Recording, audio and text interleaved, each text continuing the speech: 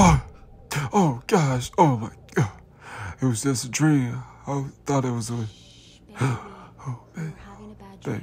Hold up, yeah, you girl, you bad. Hold up, wait a minute. You ain't bad? What? Oh, hold up. Oh, you ain't the same. Hell nah. You ain't the same woman I married.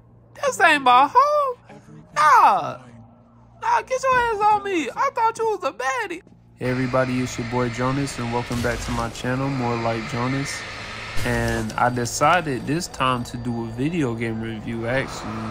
Video game review on the first Alan Wake Remastered. So, remind you guys, I've never actually played or experienced Alan Wake before up until now. I've heard of the game before. I've heard of that game. I've heard of Quantum Break. I've heard of Control. I heard that Control, the game Control, is connected to Alan Wake universe. So that's pretty crazy and pretty neat. So they have their own type of like MCU type, you know, like universe in a way, but it's more like Remedy game universe. But anyway, it's pretty awesome, and you know, I just wanted to kick it off with y'all. I really enjoyed the Alan Wake game. I'm so surprised I've never discovered it and played it hands-on before. And honestly, you don't even have to catch up to number 1 to get into number 2, because I'm pretty sure they'll show you like a story recap or something like that, because I saw a little bit of gameplay. But for me, I wanted to get like the hands-on experience, and I wanted to like experience like each moment and each event that takes place in the first one, you know, so I could just be like completely oblivious of what's going on and what happens next. So the game is like full of suspense. I really enjoy it. I enjoy the story. It starts off slow, you know, with Alan Wake and his wife. They go on a little vacation. He's trying to get away from his, you know, usual career. He's trying to get away from doing what he does best, and that's, you know, being a writer. So I have noticed that when playing the first Alan Wake, the game has more of a blue hues to it, but as I saw some of the gameplay for Alan Wake 2, I noticed that they have more of a red hues in the game. So you see a lot more red color in the second one and a lot of blue color in the first one. So that's pretty neat. But yeah, the story of Alan Wake is really it's really compelling. Like, it's always leaving you on edge, and it's such a thriller. I think the best way to describe this game would be, if you were a writer, you were writing like your life depended on it. Cause see me, every now and then I do write. Cause see me, I'm more of an artist person, so I draw, I paint. I mostly, you know, do a lot of artwork and stuff like that. Every now and then I do write. But this video game, it just goes to show it writing like your life depended on it. So he's writing stuff that comes to life, and writing stuff that, you know, depends on his own life and the life of his wife and everything like that. But yeah, it's pretty amazing, like pretty awesome game. Like the game, I finished it and it was just, I thought we was done, but it's like, no way, this can't be the end, can it? That's why they have Alan Wake Part 2. So it's a pretty awesome game. So I think you would definitely enjoy it. But yeah, Remedy games, they really have a win for sure. I've noticed that even from back in the PS2 era, me and my bros, we used to play like Max Payne and stuff like that. I think that if you're a gamer, you'll enjoy the game. And even if you're a writer, a person who likes, you know, storytelling, you'll definitely enjoy this video game. You'll like the narrative. And, you know, me personally, because, you know, I like to be creative. You know, I'm a creative person. I like to do artwork and stuff like that.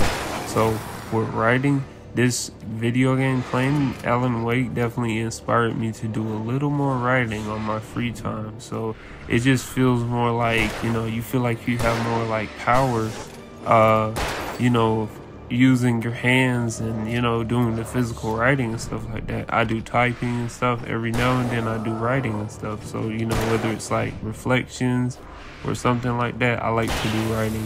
But playing Alan Wake, it inspires me to write more. It inspires me to, you know, see the power in writing.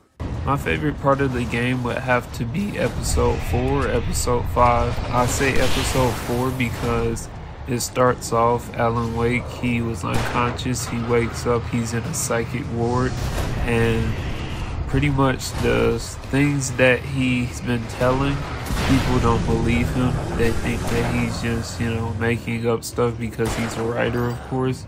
So he's like treated as, one of the patients, and then he eventually has to escape, but the place gets overrun by Taken. So after that, later he meets up with his friend Barry, and then him and his friend Barry, they go to the property that belonged to the old guys who were in the psychic ward, and they were, like an old rock band, the Asgard band. So it was a pretty cool scene. Like, it was pretty cool. And they had this part where you had to protect Barry on a concert stage.